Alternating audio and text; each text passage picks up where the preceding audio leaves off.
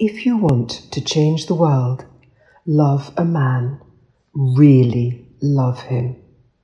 Find the one whose eyes are like blazing suns that make you look away the first time, that pierce right through you, blinding you to everything but the moment, melting you into a puddle of soft pastel light, even though you cringe at the colour pink. The one who stops your thinking, who sends your lashes fluttering, and all the blood rushing to your cheeks. The slow-to-speak one, whose smile is like a flute, who summons honeybee songs, blossom songs, and morning-bird songs with his listening. The fallen sky one with the mark on his back, where he lost his feathers from flying too close to a star. The broken one in search of his wings, who tells you the story of how to make fire. If you want to change the world, love a man beyond your fear of being burned, beyond unforgiveness and the walls you've built to protect your sovereignty and anonymity. Love him beyond old wounds and lies you believed to be truth. The hole in your heart from an absent father, the scar on your sacred flower left by thieves. Beyond past lives and the memory you keep like a shrine to betrayal, when you fell to your knees in the ashes of your village, and love became a field of bones.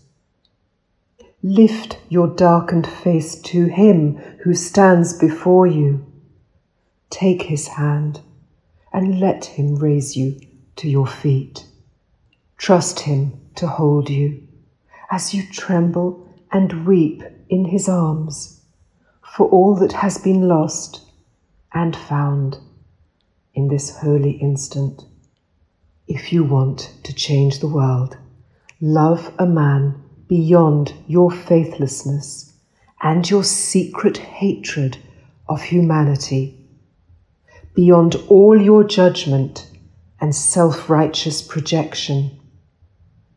The stone on your heart is as ancient as the thought that you had to deny his existence to know your power. You are no less God than you ever were. Man is no more guilty than woman is innocent. Love him for bearing the burden of desire in his sex, so your temple could remain whole unto itself, for taking on the split aspect of mind that seemed to abandon the oneness of heaven, so that you might know the joy of its extension.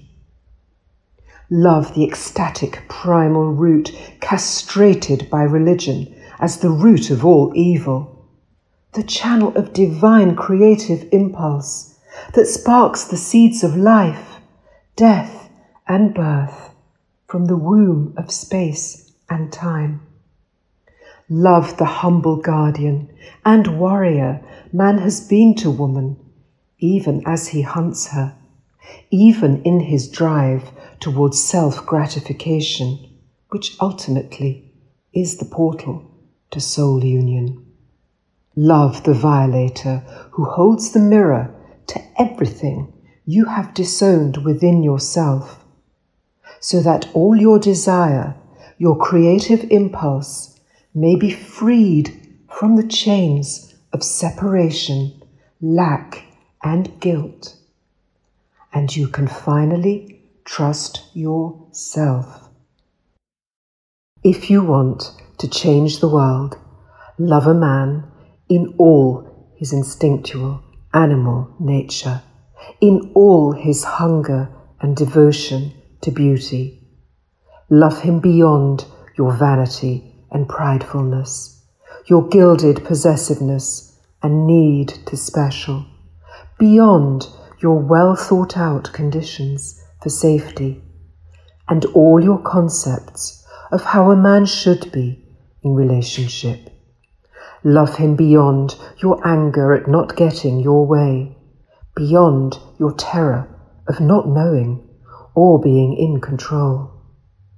Love him in his relentless pursuit to penetrate the deepest sanctuaries within you that hold the chaos of your strongest emotions, your carefully guarded secrets of separation between light and dark, virgin and whore, man and woman, spirit and form.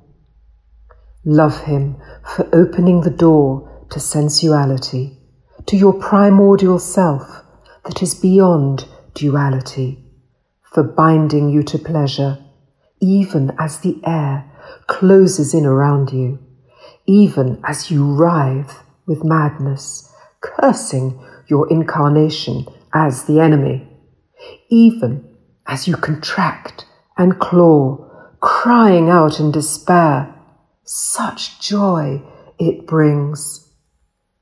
Love him for not yielding to your resistance to surrender, for standing in his masculine power, even as you threaten to destroy him.